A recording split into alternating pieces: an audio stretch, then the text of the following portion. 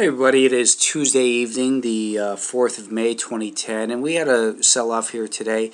Recently we've seen the heavier volume that we've been pointing out on the downside days, and finally that culminated today in a break below the important support level that we've been watching at 108.50.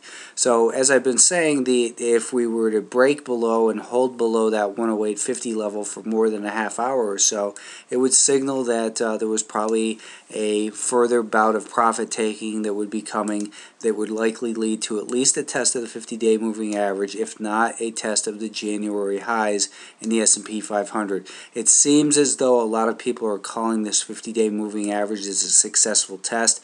Look back in January when we saw the last time that the 50-day moving average was tested from above. The market held there for a day, but we had seen further decline. The 50-day moving average is not support until after the fact, just like anything.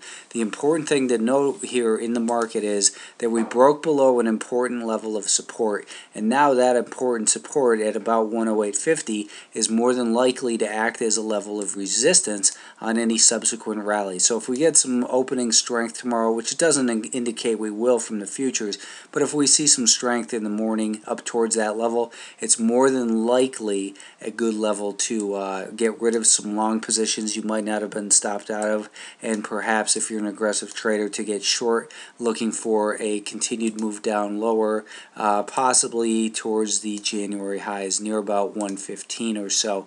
We had today that 108.15 level, 108.50 level contested early on for that first hour of the day. Then it broke decisively below the daily volume weighted average price. Couple drives lower, and we stayed below that volume weighted average price for the remainder of the day. And again, look at the volume. Look at it. Listen to the message of the market. The market has been saying that we've been turning sideways lately, and we were very concerned about the heavier volume on those sell-off days relative to the days when it advanced. Now we can look at this market and say that has been something that has impacted this market, and now there's likely to be a source of supply up above if this market rallies. So I don't think that the selling has abated here yet. I think that we probably have some further downside to go.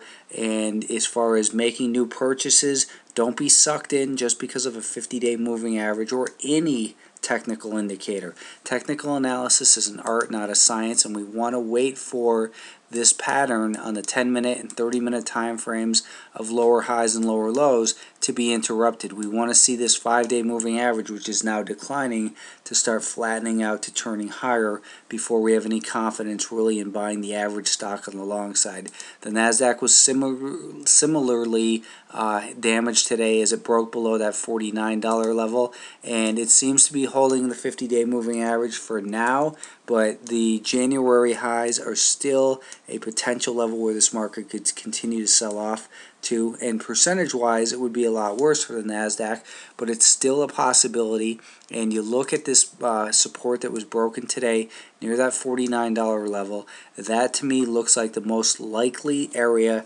where in that general area that we're likely to find resistance. So hold off on making any bargain hunting purchases, because I still think you're going to have a better opportunity to purchase stocks at a lower price from here.